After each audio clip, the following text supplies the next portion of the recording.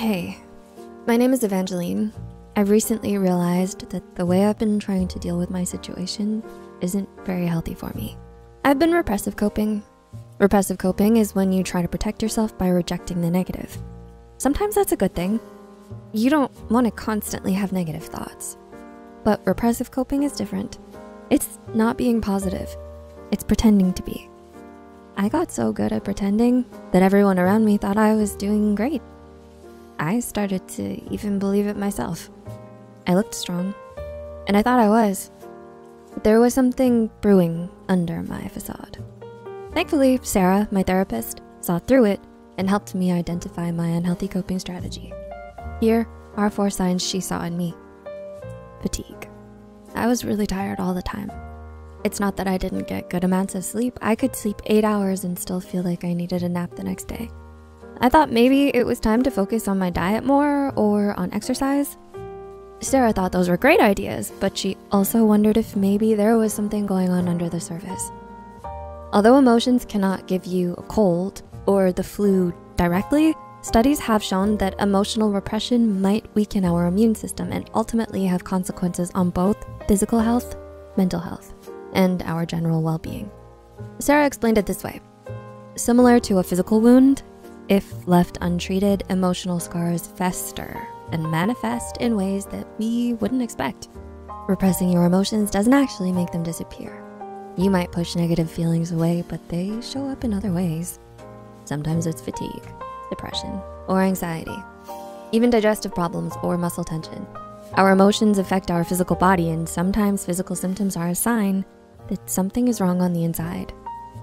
Volcanic activity. I also tended to blow up on people out of nowhere.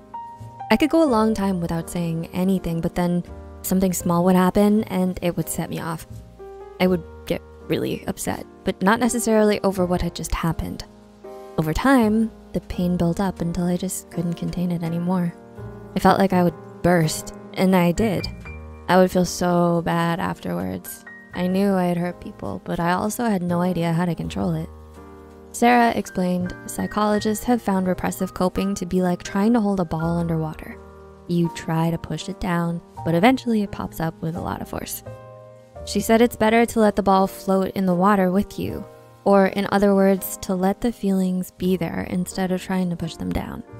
It might not be comfortable at the moment, but it's better than an explosion later on. Eating my feelings. The kitchen became my therapy session. When I felt something uncomfortable, I would run to get my favorite snack. Somehow it made me feel better, for a moment. I could focus on something other than how I felt. I could focus on enjoying the flavors, and it brought a smile to my face. Turns out I wasn't the only one who was doing this. Sarah showed me that some people use food, others alcohol or video games. Some people throw themselves into their work, and others into the lazy boy watching Netflix. But in the end, the goal is the same. To escape the pain. Struggling with intimacy and long-term relationships. Another thing Sarah and I talked about is how I was so good at making friends, but so bad at keeping them. I've always been very friendly, but when others started to tell me their problems, I started to shut down. I had no idea how to talk about negative topics with them. I was really good at being the life of the party, but not great at honest one-to-one conversations. It felt scary. Like going into the ocean without knowing how to swim. I was afraid I would drown, so I would try to keep things lighthearted. I'd make a joke to break the tension, verbally running away from any uncomfortable subject. I'm a lot better now.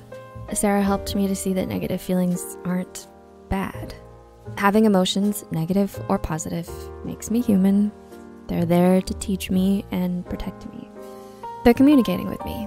But if I repress them, instead of growing, I hurt myself, and sometimes the ones around me too.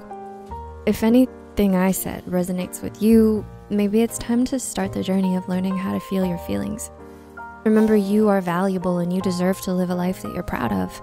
Comment down below and tell us what healthy coping strategies help you feel connected to yourself and those around you. If you found this video helpful, we would be grateful if you could give it a thumbs up and share it with your loved ones. We value your support and can't wait to bring you more informative content in the future.